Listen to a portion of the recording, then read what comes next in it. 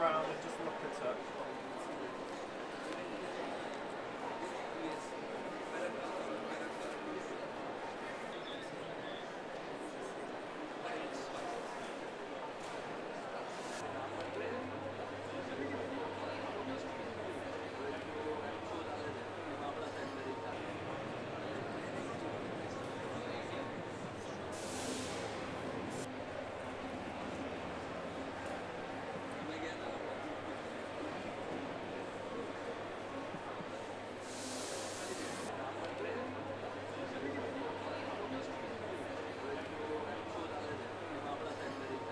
End of this market, where you may be talking about large, because again the supply can be unlimited, yes, particularly going forward. Yes. Right. Okay, that's clear. More questions? There was initial skepticism about them because they were not natural, they had not been developing in the Earth's crust over millions of years. But now the appetite for lab-grown diamonds is clearly growing. There is rising consumer demand for lab-grown diamond jewellery in the world. We're seeing this in markets such as the United States and the United Kingdom. There are good structures in place for proper ethical production of lab-grown diamonds, particularly where green energy is used in their manufacture.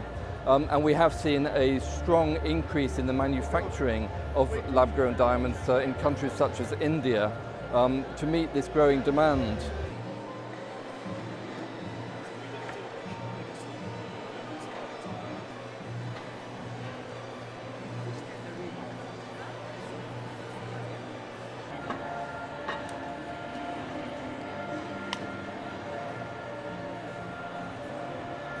It doesn't matter whether it's born above earth or born under earth. In the end, the product is the same. It's called a diamond. It is a diamond. It will always be a diamond. And this is a diamond which is for everyone, right? So what we are trying to do is, there are people who are, hoping, wishing that they could once buy a diamond, and they're working really hard.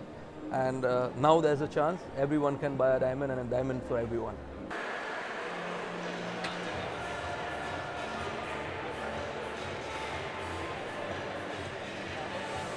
Moves the diamond.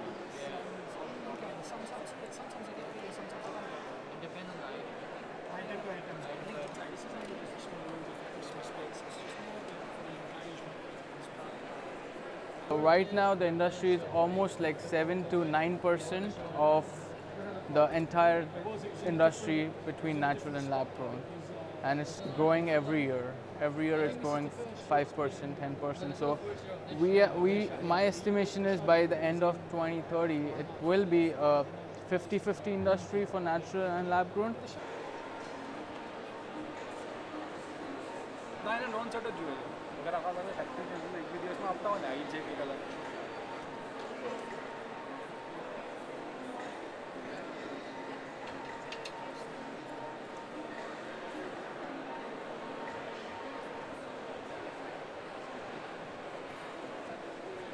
Thank you.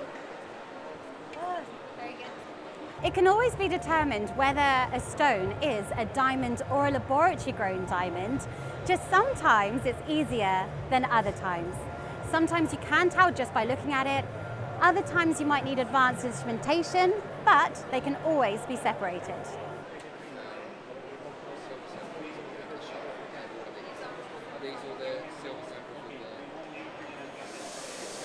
The implications of not being able to identify a natural diamond or a laboratory-grown diamond is that these are different products. Misidentification leads to an incorrect value put on these stones. And that is a big problem because the value between these two products are completely different. So that could actually lead to losing money and also losing your reputation if you ever get it wrong.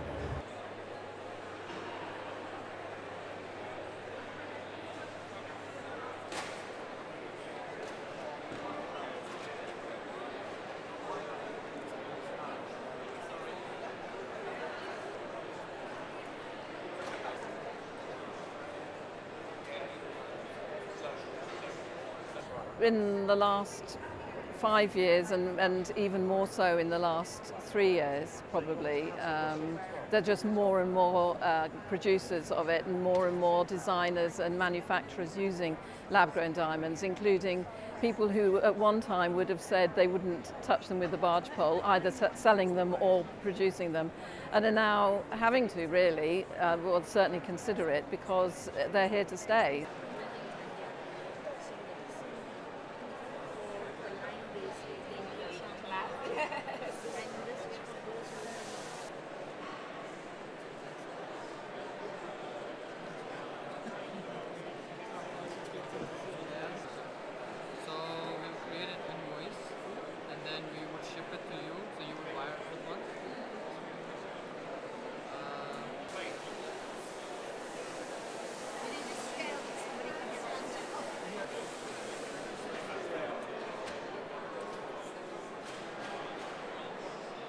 When they first came into my world to be valued, quite some years ago, it really was quite a disturbance. But now, they are very much more accepted. It's the way it's going. How do I value it? Yes, I value it like I would value any other gemstone. The synthetic diamond has all of the same physical properties as a natural stone, but it's out of a laboratory rather than out of the ground.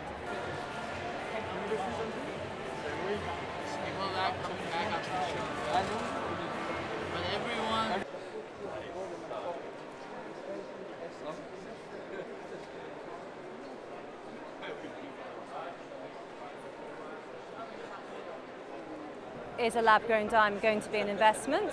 Right now, absolutely not. It's only historically we can see the prices are dropping. They're very substantial in the beginning, but now it is tapering off. But no, I'm quite sure they will continue to lose value.